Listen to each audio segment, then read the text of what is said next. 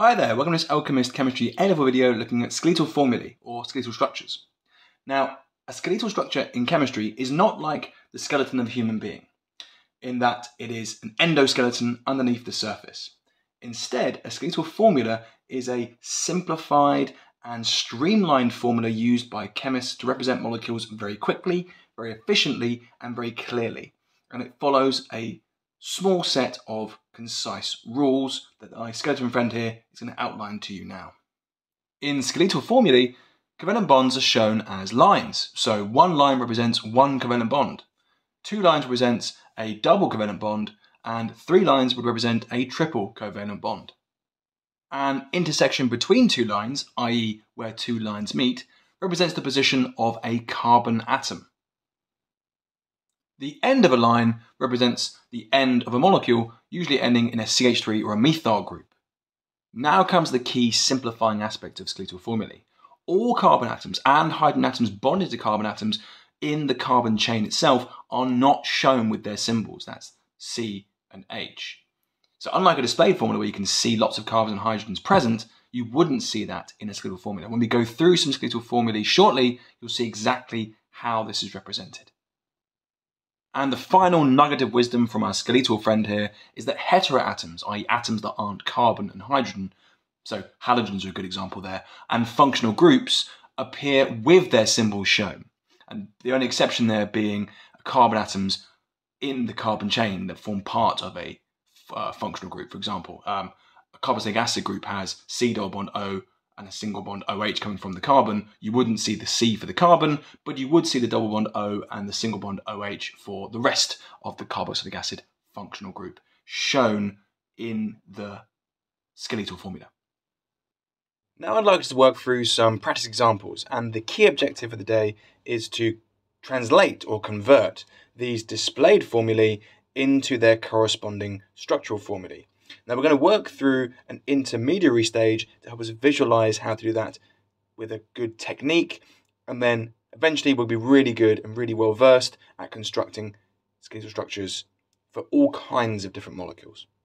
The first example I've chosen to work through is a branched alkane, specifically 2-methylpentane, and this is the displayed formula showing all the bonds and the positions of all the atoms for that particular molecule.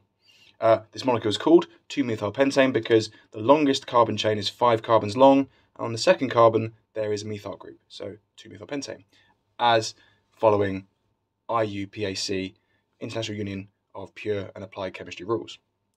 We're going to now try and translate this molecule, if you like, into a skeletal formula. Let's apply some of the conventions for the skeletal formula mentioned at the start of the video. Imagine a representation where you couldn't see any of the hydrogens and none of the carbon symbols either. Instead, intersections between two lines would represent the position of a carbon atom. The end of any drawn line would represent the position of a methyl group or CH3 group. We need to make sure we can visibly see that there are 5 carbons in a linear chain. So what would you draw if you were trying to represent that? Well, maybe your first instinct would be to draw something that looks a bit like this, okay? Where you can see there are 5 points along a chain representing the 5 positions of carbons, intersections between two lines equaling the position of a carbon, and end of a line representing the position of a methyl group. We also have an end of line here representing the methyl group for the branch as well. Now, that's a great first instinctual thing to draw, but unfortunately is incorrect. Only because, in reality, skeletal formulae don't actually put these points for the carbon positions physically down. So if we drew the true skeletal formula in this manner, we get a sort of police baton style molecule like this one here, like a police nightstick in America. But unfortunately, it's really hard now to know how many carbons represented by this long stretch of chain here. Without the points shown, it's impossible to know exactly how many carbon atoms this person wanted to represent in this linear chain. So I'm going to show you how we actually draw a skeletal formula to help the observer still realize how many carbons there are in the straight chain portion. So instead of drawing our molecule as a single straight line, we draw it with a zigzag, and that really allows us to emphasize the position of carbon atoms along this longest chain of molecule. So remember, the end of a line represents a CH3 group, so we've got a CH3 group here, here, and one for the branching methyl group.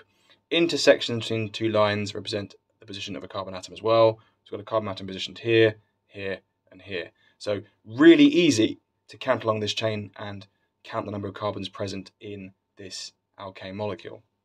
1, 2, 3, 4, 5, with one branching carbon off of the second carbon position.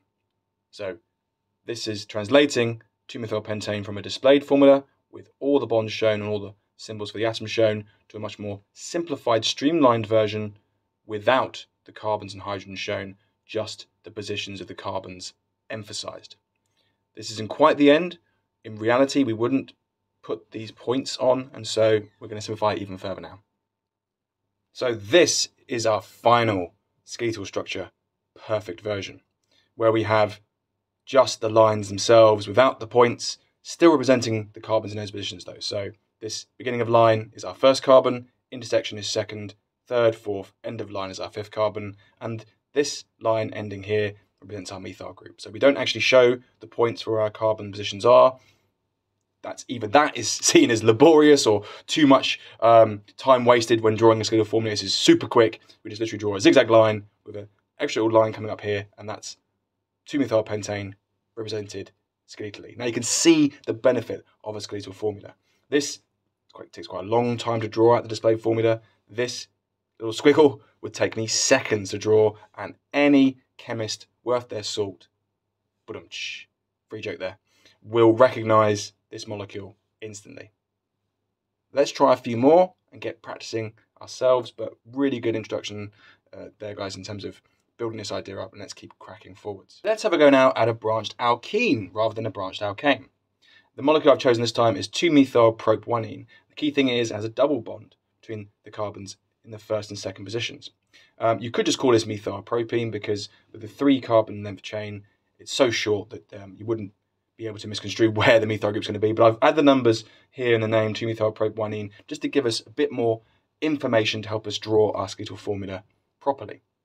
Now what I'd like you to do is to have a go at this before I reveal the answer. So in your mind's eye, you should be simplifying this down, removing the symbols for the carbons, removing the symbols for the hydrogens, and thinking about intersections between lines to represent positions of carbons and number of lines equaling number of covalent bonds.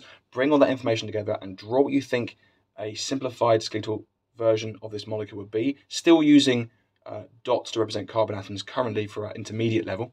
And then in a second, I'll reveal my answer and we can do a comparison. So draw that right now, and the reveal will happen in literally 2 seconds time.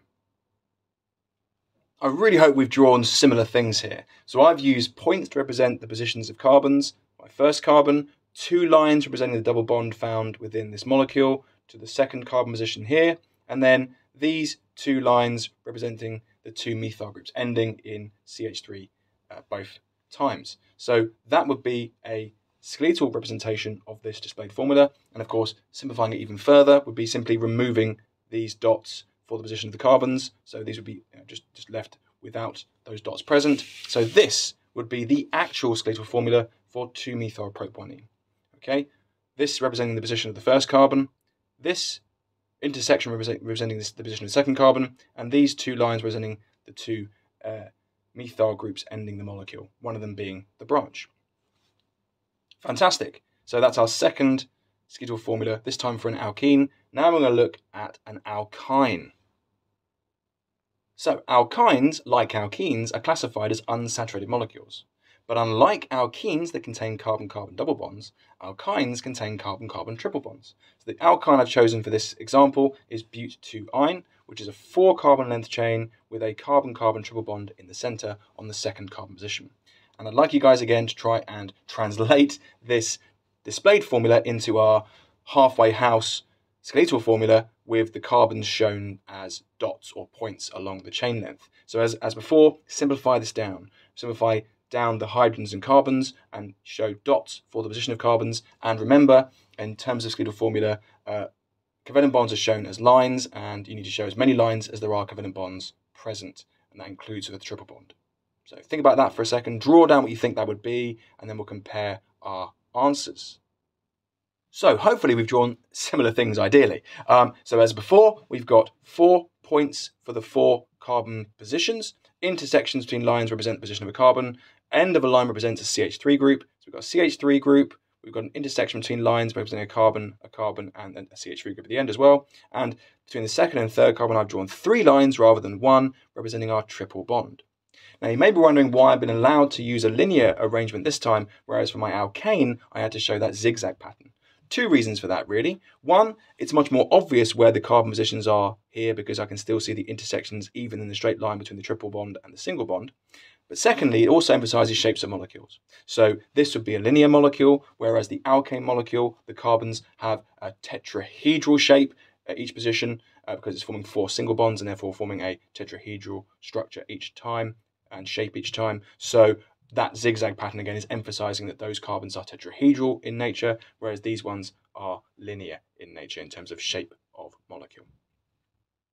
And so finally, turn this into a true skeletal formula. We simply emit the dots. So first carbon position, this second position is our intersection where it suddenly goes from being single to triple bond. And it's really interesting that we don't actually do any connectors. It literally is just 2 floating lines either side of our central line. But that is the position of the carbon that starts triple bond. That's the position of the carbon that ends triple bond. And then this additional little bit of line here is the final single bond going to our CH3 group. So it is quite a leap of faith to be able to draw this level of skeletal formula, but hopefully you can see what's going on here. Carbon intersection to the triple bond, end of carbon intersection triple bond, and then the single bond going to the CH3 group at the end. 1, 2, 3, 4 carbons in the chain overall. So quite an advanced example there, but again, still following the same pattern, trends, and rules that all the other skeletal formulae we've drawn so far have been doing. I'm going to do one more worked example, then I'm going to leave you guys with a problem to solve and check your understanding. Our final practice example is going to be a branched heteroalkane. Specifically, the example I've chosen is 1-chloro-2,4-dimethylpentane. I want to talk about the nomenclature of this before we crack on with the actual example itself. This molecule is not known as the following. We would not call this molecule 5-chloro-2,4-dimethylpentane. It's a possible option. That would be counting 1 to 5 in this direction rather than this direction. Now, we don't do that for 2 reasons. Firstly, it's against the IUPAC naming or nomenclature rules because we're trying to produce a name that has the smallest number for the sum of the numbers used in the naming of the molecule itself. So 4 plus 2 plus 1, 7. 5 plus 4 plus 2, 11. This has the lowest sum of values for the positions of the functional groups and branches, and therefore is the preferred name. This one does not, and is therefore the not preferred name. Secondly, sometimes you'll find that the functional group attached to a molecule is terminal and therefore takes priority in the numbering of the carbon atoms from that terminal functional group of importance. That's not necessarily the case with the halogens, but in our next example, which is a carboxylic acid, that will be the case, and we'll look at that when we get to it. Now let's look at transforming or translating this displayed formula into a skeletal formula. So same as before, guys, we're going to go through our intermediate level first. So we're going to take away all the hydrogens from this molecule, take away all the carbon symbols. We're going to keep the chlorine symbol. That's a heteroatom, not a carbon or hydrogen. Therefore, that will remain shown in our skeletal formula. And let's see what you guys come up with. And I'll do a reveal in a few seconds. So here is our skeletal structure with dots currently holding positions for where the carbons are. And you can see we have our 1, 2, 3, 4, 5 carbons in the linear chain.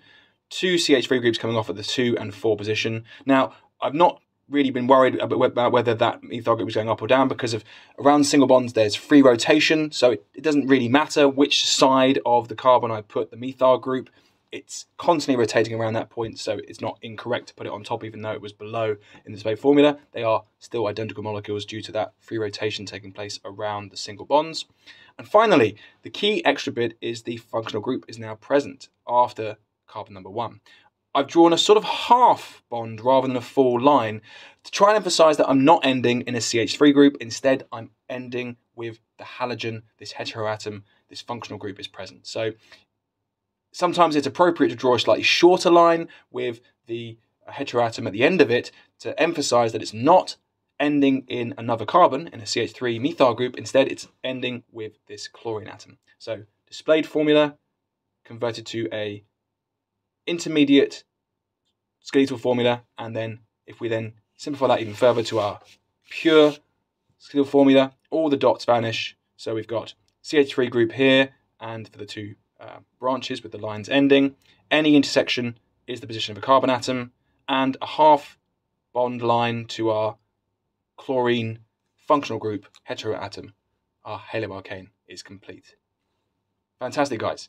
We're going to now have a go at a real example you're going to work on yourselves. I will go through the answer still, but this one very much is student-led. So best of luck, and I'll introduce the question now. Okay, ladies and gents, all of your training up to this point has led to this moment. I'm going to leave you for about 10 seconds to ponder and write down the answer, sketch down the answer to this particular question. Here I have the displayed formula of a carboxylic acid. It's actually 4-ethyl, 3-hydroxy, heptanoic acid. The longest chain in the molecule is 7 carbons. On the first carbon, we have the functional group, which is a carboxylic acid group. On the third carbon, we have a alcohol group, a hydroxyl group. And on the fourth carbon, we have a branch, which is 2 carbons long, and therefore is an ethyl branch. Your job is to construct a pure, proper skeletal formula for this molecule. I'm going to give you a 10-second countdown before I reveal the answer.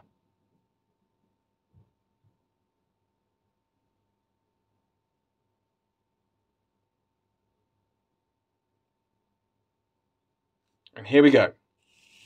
First of all, through that intermediate level. What I've done is I've turned each of the carbons into a point along the chain. 1, 2, 3, 4, 5, 6, 7. On the fourth point, 1, 2, 3, 4, I've added the ethyl group. Now again, due to that free rotation, I've drawn it up, just give me more space to draw it. And it's got an intersection for one carbon and ending in CH3. And finally, the key things are where the functional groups are. On the third carbon, that's 1, 2, 3, I have placed an OH group. Okay, the alcohol group, the hydroxyl group is present there. And the key other thing is on that carboxylic acid functional group, the double bond oxygen and single bond OH are emanating from that point, are coming from that last carbon.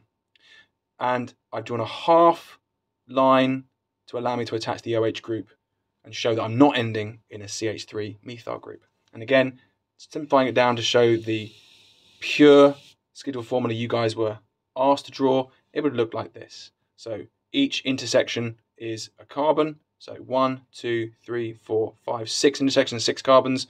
This is an end of a line, so ending in CH3. We've got an intersection here for a carbon, and then ending on this line here, CH3, that's our branch. A half line to an OH group, which is our functional, one of our functional groups, and our terminal higher priority functional group, which is the carboxylic acid group. Double bond to an oxygen from the carbon point, and a short bond to an OH for the OH group in that carboxylic acid functional group. Quite an advanced example there, but if you manage to get that really well done, that's a huge step forward in terms of your ability to draw skeletal formulae, a really vital skill for drawing structures efficiently, effectively, and quickly. Well done, guys. I really hope that helps you to better understand how to draw and construct skeletal formulae, particularly from displayed formulae. Just realized during the video, I was occasionally wafting my hand over the molecules like a Jedi mind trick. These aren't the droids you're looking for. Didn't even know I was doing that. Sorry about that. Just want to say, if you found this video useful, please do think about giving it a like. You could subscribe to the channel. You could even ring the bell to get notified of our latest content. I do put out videos on a weekly basis, and your support is hugely appreciated and really helps motivate me to keep going. You could even share this video or other videos on the channel with friends studying chemistry to help them along as well. And finally, last thing I want to say is a big thank you for sticking around. Thanks. And as always for me, take care. Bye now.